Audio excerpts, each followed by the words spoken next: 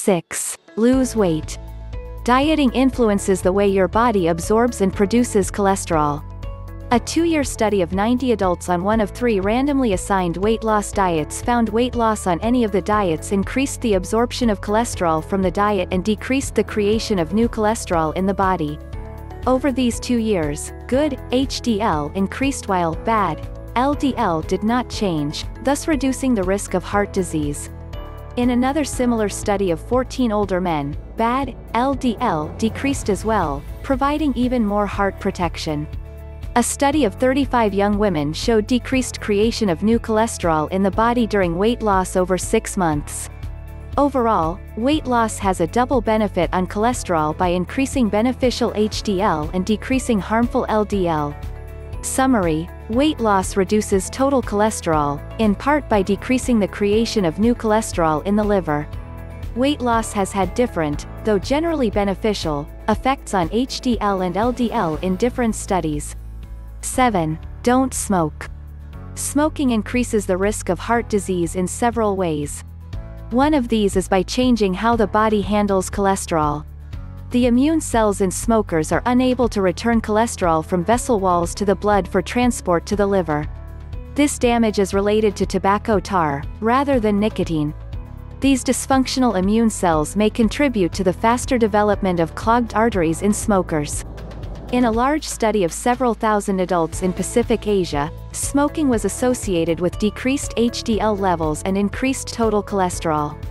Fortunately, giving up smoking can reverse these harmful effects. Summary: smoking appears to increase bad lipoproteins, decrease good HDL and hinder the body's ability to send cholesterol back to the liver to be stored or broken down. Quitting smoking can reverse these effects. 8. Use alcohol in moderation.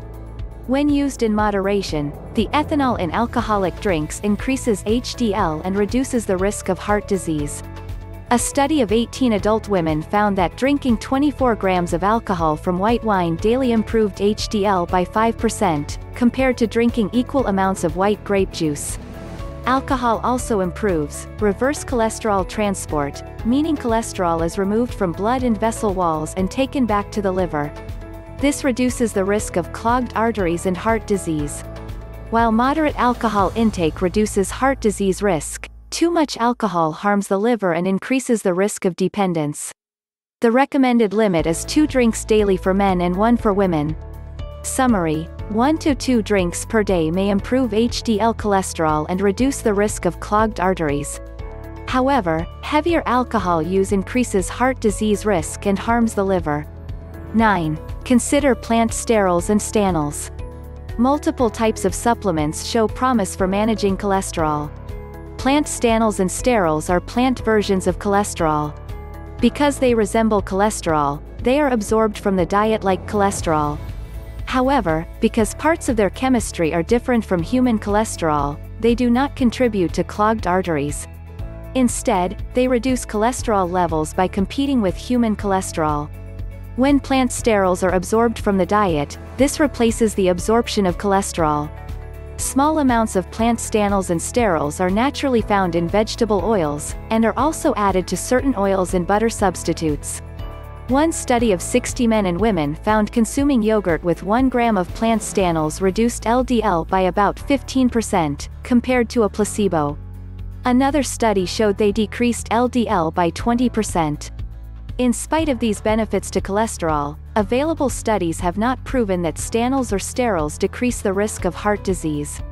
The higher doses in supplements are not as well tested as the small doses in vegetable oils. Summary: plant stanols and sterols in vegetable oil or margarines compete with cholesterol absorption and reduce LDL by up to 20%. They are not proven to reduce heart disease. 10. Try supplements. There is strong evidence that fish oil and soluble fiber improve cholesterol and promote heart health. Another supplement, coenzyme Q10, is showing promise in improving cholesterol, although its long-term benefits are not yet known. Fish oil. Fish oil is rich in the omega-3 fatty acids docosahexaenoic acid (DHA) and icosapentaenoic acid (EPA).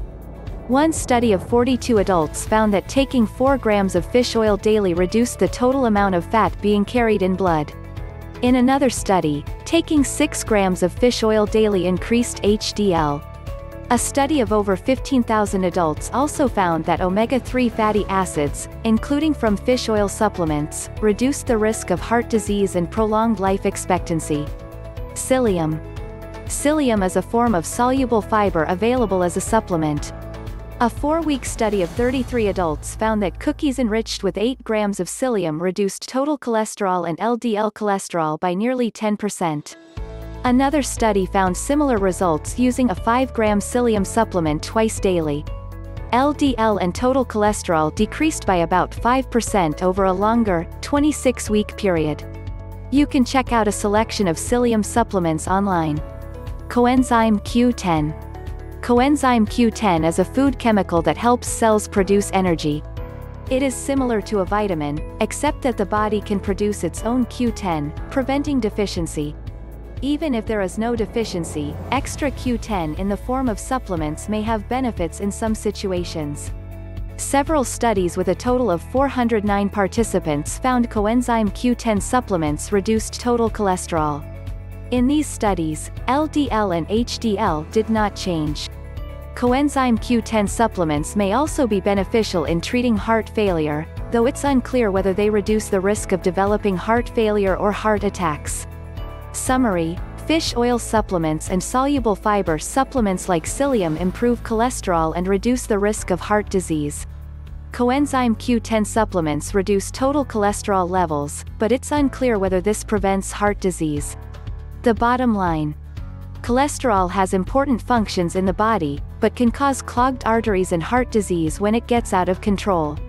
Low-density lipoprotein (LDL) is prone to free radical damage and contributes most to heart disease. In contrast, high-density lipoprotein (HDL) protects against heart disease by carrying cholesterol away from vessel walls and back to the liver. If your cholesterol is out of balance, lifestyle interventions are the first line of treatment. Unsaturated fats, soluble fiber and plant sterols and stanols can increase good HDL and decrease bad LDL. Exercise and weight loss can also help. Eating trans fats and smoking is harmful and should be avoided. If you're concerned about your cholesterol levels, have them checked by your doctor. A simple blood draw, taken after an overnight fast, is all that's required.